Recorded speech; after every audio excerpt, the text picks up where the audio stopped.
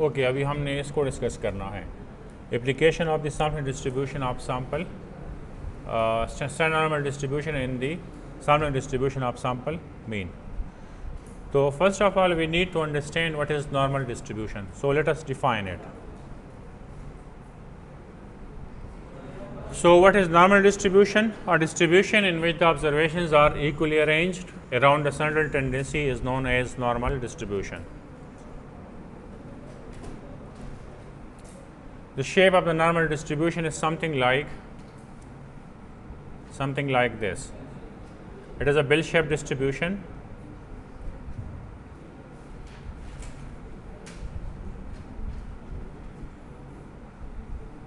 Here is the center. At the center, this is mean, which is equal to median, and which is also equal to mode. These are the observations which are greater than the center, and these are all the observations which are less than the center. ठीक है. तो जिस तरह मैंने आपको बताया कि nature में ज़्यादातर वेरिएबल्स हमारे पास किस तरह होता है, नॉर्मली डिस्ट्रीब्यूटेड होते हैं. जिस तरह सुबह के बाद आपके पास टेम्परेचर कम होता है, दोपहर तक ये पीक तक पहुंचता है और शाम को ये फिर से कम होना शुरू हो जाता है. इस तरह अगर आप ह्यूमन स्ट्रेन को देखें, सूरज की रोशनी को देखें, सुबह के बाद ये कम होता है, दोपहर को ये पीक तक और शाम को ये फिर से कम होना शुरू हो जाता है. इसी तरह लोअर एज में स्ट्रेंथ कम होता है, जवानी में ये पीक तक पहुंचता है और बुढ़ापे में ये फिर से कम होना शुरू हो जाता है. तो नेचर में ज़्यादातर वेरिएबल्स हमारे पास नॉर्मली डिस्ट्रीब्यूटेड होते हैं, तो इसलिए हम ज़्यादातर नॉर्मल डिस्ट्रीब्यूशन को फोकस करते हैं स्टैटिस्टिकल एनालिसिस में. ठीक है. तो इसको स्टैंडर्डाइज करते हैं क्योंकि इसके साथ हम कंपैरिजन करते हैं बाकी डिस्ट्रीब्यूशंस का और नेचर ऑफ द वेरिएबल्स का. तो अगर आपने इसको स्टैंडर्डाइज बनाना है और ये इतना कॉमन है तो इस पर हम दो रिस्ट्रिक्शंस लगाएंगे. एक, इसका मीन 0 होना चाहिए और दूसरा, इसका वेरिएंस 1 होना चाहिए. अगर कोई वेरिएबल x है जो नॉर्मली डिस्ट्रीब्यूटेड है तो इसका नोटेशन है x is normally distributed with mean mu and standard deviation sigma या variance sigma.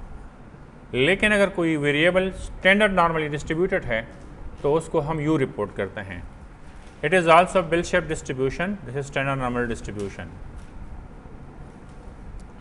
and it is also a bell shaped distribution, something like this, and there are two restrictions over it.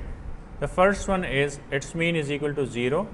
This is the mean, and this is the center. For standard normal distribution, mean is not equal to median, mean is not equal to mode. These are all those values which are positive or which are greater than the center. So this is the positive side of the standard normal distribution, and you can also call it half standard deviation or half area under the curve, or you can also call it half probability, 50% probability.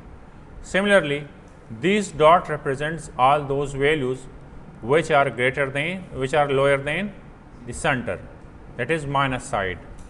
Its mean is 0 because all minus values offsets all positive values, right? And this area can be reported as in term of probability that z, which represents the standard normal distribution, is in between 0 is less than plus infinity. So this is this area, right? Similarly, this half can also be reported as plus probability that z is from minus infinity to 0. This is the negative side. 0 is greater than minus infinity. This area is 50%, and this area is also equal to 50%. By 50% we mean 50 over 100, 50 out of 100, or this is also 50 out of 100, or this is equal to 0.5 plus 0.5.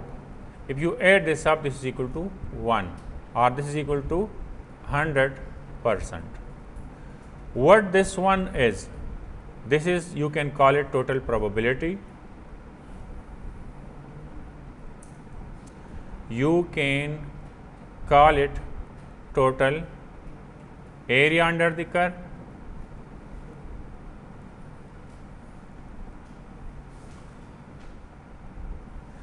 you can call it total variance,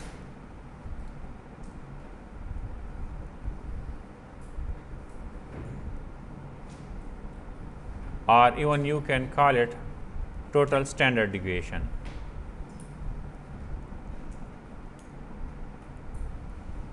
Okay. So, now this is standard normal distribution, and you can convert any normally distributed variable to standard normal distribution by a certain equation, which is the fifth property of the sampling distribution of sample mean. So, this is all about the standard normal distribution.